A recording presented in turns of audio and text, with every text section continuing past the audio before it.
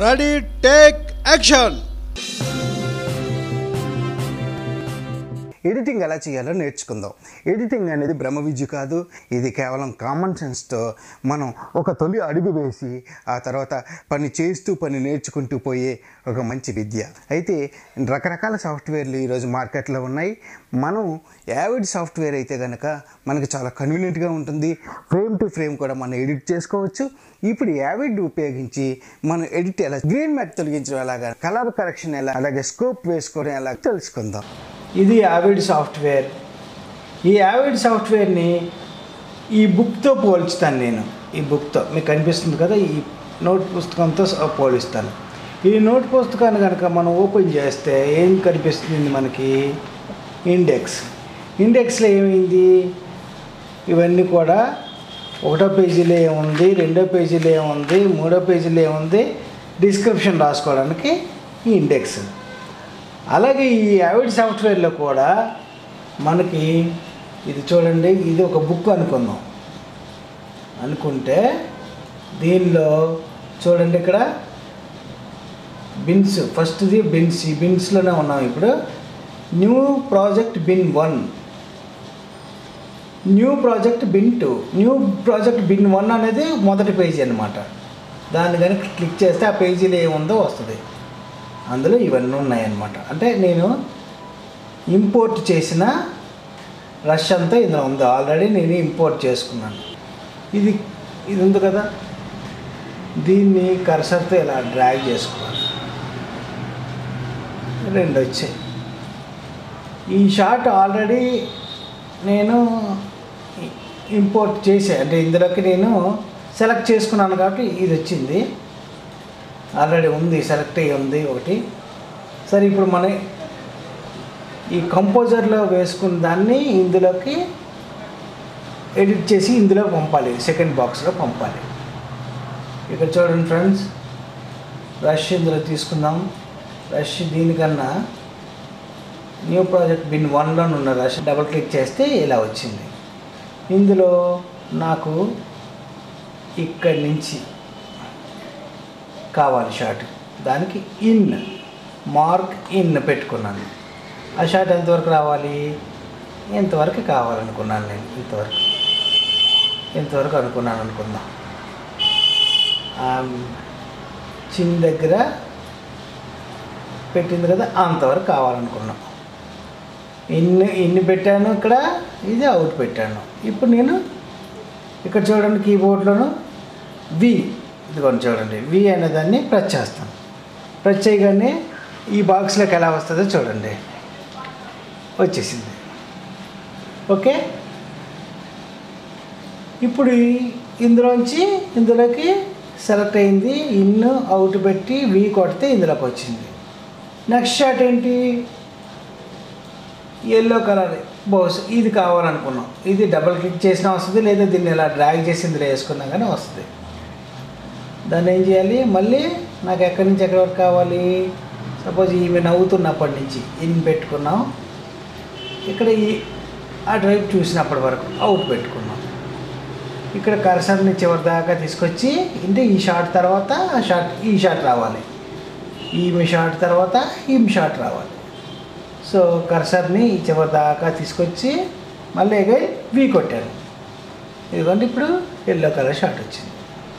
ముందు pink colour shot ఉంది, ఇదిగో పింక్ కలర్ షాట్, తర్వాత ఎల్లో కలర్ షాట్. ఇప్పుడు మీరు నేర్చుకున్నారు.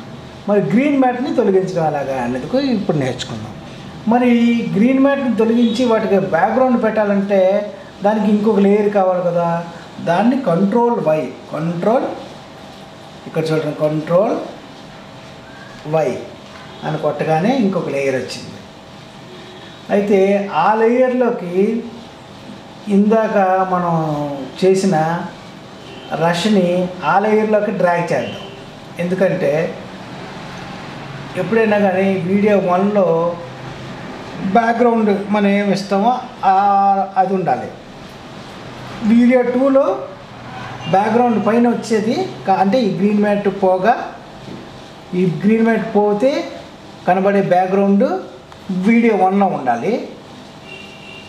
ఈ షాట్ అంటే గ్రీన్ మ్యాట్ తొలగించిన తర్వాత వచ్చే ఈవిడ మొహం అనేది వీడియో 2లో ఉండాలి. అంటే అప్పుడు ఏం చేయాలి, ఇక్కడ పింక్ ఉంది చూడండి, పింక్ కలర్లో ఉంచండి. సిగ్మెంట్ మోడ్ అని దాన్ని క్లిక్ చేసి దీని మీద క్లిక్ చేస్తే పింక్ కలర్ వచ్చింది చూడండి. దీన్ని పట్టుకొని అది వీడియో 2లోకి డ్రాగ్ చేసాం. అలాగే ఇంకొక షాట్ ఉంది కదా, ఇంకొక షాట్, దాన్ని కూడా పైకి డ్రాగ్ చేసేసాం. ఇప్పుడు వీడియో 1 అనేది మనకి ఖాళీగా ఉంది. ఈ వీడియో 1లోకి మనం ఇవ్వాల్సిన బ్యాక్గ్రౌండ్ రావాలి. సపోజ్ దీన్ని ఇద్దాం అనుకుందాం, డబుల్ క్లిక్ చేసాం. ఈ బ్యాక్గ్రౌండ్ ఆ గ్రీన్ మ్యాట్ పోగా ఈ బ్యాక్గ్రౌండ్ కావాలనుకుంటే ఇది వస్తుంది.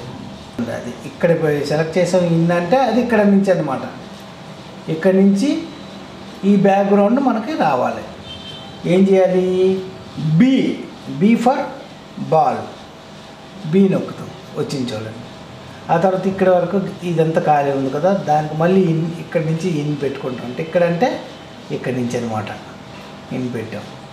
మళ్ళీ బి ఎంతవరకు వచ్చింది, మళ్ళీ ఇక్కడి నుంచి అంటే ఇక్కడి నుంచి ఇక్కడి నుంచి అన్నమాట, మళ్ళీ అక్కడ అంటే దాటి కూడా వెళ్ళిపోయింది ఇది. సో ఇక్కడ ఇన్ను ఇంతవరకు ఇన్ పెట్టి ఆ చివరి వరకు అవుట్ పెట్టి దాన్ని ఏం చేస్తాం, ఎక్స్ కొడతాం. ఎక్స్ కొడితే కట్ అయిపోద్ది, ఎక్స్ ఫర్ కట్. సో మీరు నేర్చుకోవాల్సింది ఏంటి, 3 నేర్చుకోవాలి. నెంబర్ 1 ఇన్ అవుట్ అనేది ఇక్కడే ఉంటాయి. ఇన్ ఇది, అవుట్ ఇది. ఇందులో కూడా కంపోజర్లో ఇన్ ఇది, అవుట్ ఇది. ఇదేంటి, ఇది ఎడిటింగ్ అయిన తర్వాత ట్రిమ్మింగ్ చేసుకోవడానికి కూడా ఇది పనికి వస్తుంది. ఇన్ అవుట్ ఇది.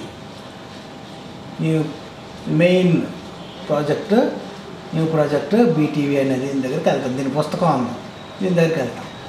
వెళ్ళి ఏం చేస్తాం, ఇది సెంటర్లో ఉన్న పింక్ బటన్ని వచ్చుతాం. ఇవన్నీ ప్లగ్గిన్స్ వస్తాయి. ఇందులో ఈ లెఫ్ట్ సైడ్ కీ అని ఉంది చూడండి, ఆల్రెడీ కీ, దాన్ని క్లిక్ చేస్తే క్రోమా కీ అనేది ఫస్ట్ ఉన్నది. క్రోమా కీ అనేది గ్రీన్ మ్యాట్కి, ఆ కింద లోమా కీ అనేది బ్లూ మ్యాట్కి ఉపయోగపడుతుంది. ఇది గ్రీన్ మ్యాట్కి. ఈ క్రోమా కీని తీసుకొని ఇందులో డ్రా చేసి పెడతాం.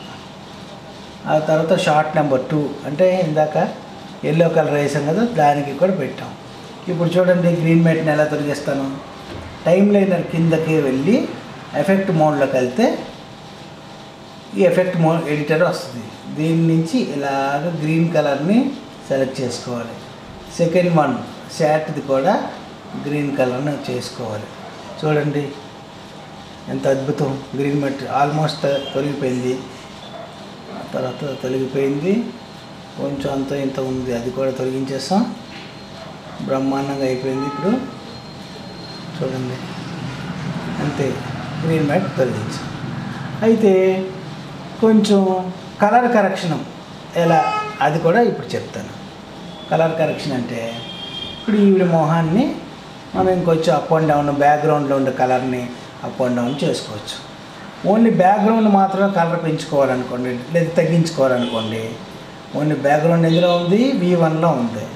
సో V2ని డీసెలెక్ట్ చేసి V1 ఉంచుకొని ఇక్కడ చూడండి టూల్ సెట్లోకి వెళ్తాం, కలర్ కరెక్షన్లోకి వెళ్తాం.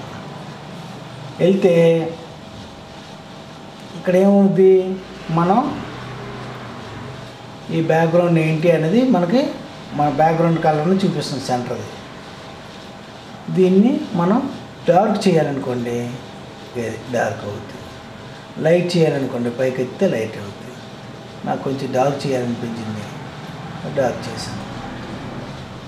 ఓకే, ఈ షార్ట్ నెంబర్ 2 ఇక్కడ బీజీకి అక్కడికి వెళ్దాం, అది కూడా కొంచెం డార్క్ చేసుకున్నాం. అదేందా ఇదిగోండి, అంటే ఇది ఎన్ని ముక్కలైంది, 1 ఇంతవరకు కరెక్షన్ ఉంది, 1 2 3 4 అయింది. సో ఇక్కడ కూడా దీన్ని కూడా డార్క్ చేసుకున్నాం. ఇప్పుడు మళ్ళీ టూల్ సెట్లో బేసిక్లోకి వచ్చేస్తాను, అంటే వెనక్కి వచ్చేసాను. వచ్చేసి ఇప్పుడు ఏం చేస్తున్నాను, మళ్ళీ వీడియో 2ని హైలైట్ చేస్తున్నాను.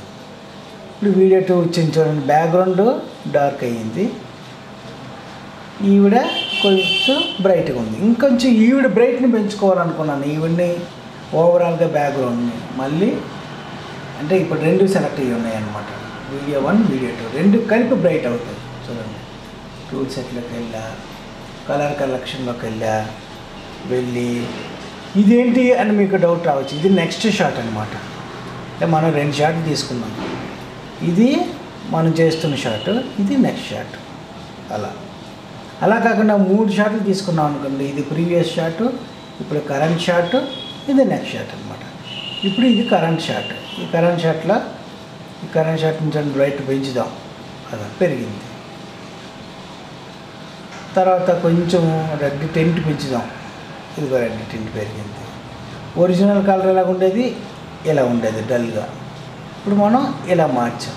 రెడ్ కొంచెం ఎక్కువైంది అనుకుంటే అలా డల్ చేస్తాం కొద్దిగా. ఇలా ఒరిజినల్ ఎలా ఉండేది, ఇలా ఉండేది, దాన్ని మనం ఇలా మార్చాం. ఓకే, ఇదే కలర్.